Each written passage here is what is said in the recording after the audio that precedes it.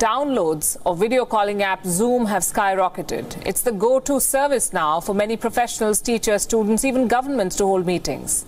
But is it safe? 最近被各国大量使用的视讯软体 Zoom 引起争议。上周，新闻网站 Motherboard 披露，当苹果 iOS 产品用户安装 Zoom 软体之后 ，Zoom 就会擅自于脸书分享用户资讯，潜藏资安隐忧。去年 Zoom 还被爆出在 Mac 上有资安漏洞，原来是 Zoom 可以让任何网站在未经许可之下，把用户连接到 Zoom 会议，并且开启电脑镜头。除此之外，还有 Zoom bombing 恶作剧攻击，但现在还有一个安全漏洞被发现。 恶意攻击者可以利用 Zoom 窃取使用者的 Windows 作业系统凭证。据悉 ，Zoom 的创办人袁征来自中国山东省 ，Zoom 拥有超过500人的研发团队，落脚在中国。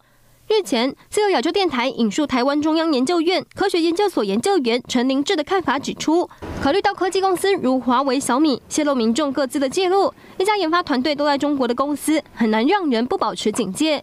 目前，美国太空探索技术公司 SpaceX 和美国太空总署都禁止员工使用 Zoom。新唐人亚太电视张麒麟综合报道。